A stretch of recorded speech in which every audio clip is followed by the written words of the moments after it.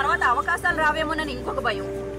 So ఒకవేళ బయటకు వస్తే అయ్యో మమ్మల్ని లంచముండలు అంటున్నారు, మమ్మల్ని ఇంతమంది వాడుకున్నారనే భయంతో వాళ్ళు రావట్లేదు. ఇప్పుడు మీరు వచ్చారు కదా, మిగతా వాళ్ళు వచ్చే అవకాశం ఉందంటే నాకు తెలియదండి. వేరే వాళ్ళ గురించి నాకు సంబంధం లేదు, వేరే వాళ్ళ గురించి నేను మాట్లాడదలుచుకోలేదు. అన్యాయం నాకు జరిగింది, నా దగ్గర సాక్ష్యాలు ఉన్నాయి. నేను ఇంత చెప్తున్నా బయటకు రావట్లేదంటే ఆ సాక్ష్యాలు బయట వస్తారన్న భయంతోనే కదా ఎవరు రావట్లేదు. ఈ రోజు సాక్ష్యాలు మీ దగ్గర ఉన్నాయంటున్నారు, మరి సబ్మిట్ చేశారా, అఫీషియల్గా ఎక్కడ అనౌన్స్ చేశారా? నేను ఒకవేళ ఇప్పుడు దాకా తెలుగు ఫిల్మ్ ఇండస్ట్రీ నా కుటుంబం అని చెప్పి నేను ఇప్పుడు దాకా ఊరుకున్నాను.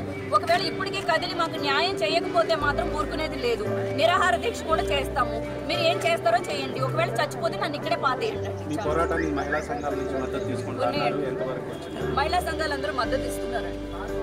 వాళ్ళ మద్దతుతోనే నేను ఇదేంటి లాయర్ల దగ్గరికి వెళ్ళడం కానీ, పోలీస్ కేసులు ఏం పెట్టాలి, ఎవరి మీద పెడితే పెట్టాలి అని చెప్పేసి మేము అన్నీ ఆల్రెడీ డిసైడ్ చేసుకున్నాం.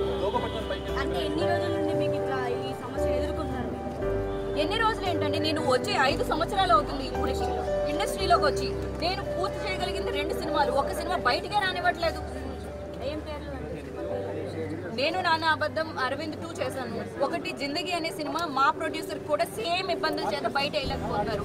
మా ప్రొడ్యూసర్ లాంటి ప్రొడ్యూసర్లు ఎంతమంది ప్రొడ్యూసర్, ఎందుకంటే వీళ్ళకి స్టూడియోలు బయట చేతులు కట్టుకుని బయట నిలబడాలంటే వీళ్ళు నిలబడితే అప్పుడు వాళ్ళు దయా దాక్షిణ్యం కలిగించి అప్పుడు వాళ్ళకి ఏదైనా అనిపిస్తే వాళ్ళకి శుభ్రంగా మూటలు ఇస్తే అప్పుడు తీసుకుని అప్పుడు రిలీజ్ చేస్తారండి ఫిలిమ్స్. ఇక్కడ ఎన్ని రాజకీయాలునండి, ఈ రాజకీయాలు నేను నిజంగా చెప్పలేకపోతున్నాను. ఈ రోజైనా నాలాంటి అమ్మాయిలకు న్యాయం జరగాలి అని చెప్పి ఈ రోజు ఇంకా నా పరువు మొత్తం పోయినట్టే కదండి. నా తల్లిదండ్రుల పరువు మొత్తం తీసేసినట్టే కదా. నేను ఈ రోజు బట్టలోడు తీసుకుని నిలబడ్డాను. ఇంకా ఏ కుటుంబానికైనా ఇంతకన్నా క్షోభ ఇంకొక క్షోభ ఉండదు కదండి. ఇంతకన్నా ఒక కూతురు ఒక నడి రోడ్డు మీద ఇంతమంది మగాళ్ల మధ్యలో ఒక పబ్లిక్ లో గొట్టలోడు తీసుకుని కూర్చుందంటే ఏ కుటుంబానికైనా ఇంతకన్నా క్షోభ ఏముందండి. బట్ నా కుటుంబాల గురించి ఆలోచించలేదు. తెలుగు ఫిల్మ్ ఇండస్ట్రీలో ఆడపిల్లల గురించి ఆలోచించి ఈ రోజు అర్ధనగ్నంగా కూర్చున్నాను. ఈ రోజు అంటే ఇప్పుడు మీరు చెప్పారు 2 ఫిలిమ్స్ తీసారని, సేమ్ ఆ ఫిలిమ్స్ తీసేటప్పుడు కూడా ఇలాంటి సమస్యలు ఎదుర్కొని తీసారా? ఉంటాయండి, నేను చెప్పాను కదా. మీరు ఫస్ట్ నుంచి ఫాలో అయితే నేను ఫస్ట్ నుంచి చెప్పేది ఇదే.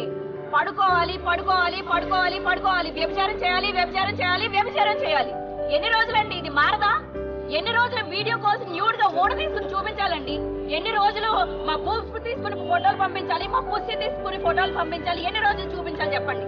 మీరు పెద్దోళ్ళే మెసేజ్లు ఇస్తున్నారా? డైరెక్టర్లు సిగ్గేయట్లేదా? ఏం మెసేజ్ ఇస్తున్నారు మీరు? హీరోలు మీరు పెద్ద ఇదేంటి స్క్రీన్ మీదకి వెళ్ళిపోయి ఫైటింగ్లు చేసేసి 100 మందిని కొట్టేసి మీరు ఏం మెసేజ్లు ఇస్తున్నారు? మీరు పర్సనల్ గా మళ్ళీ ఎలా ఉంటారో మాకు తెలీదా?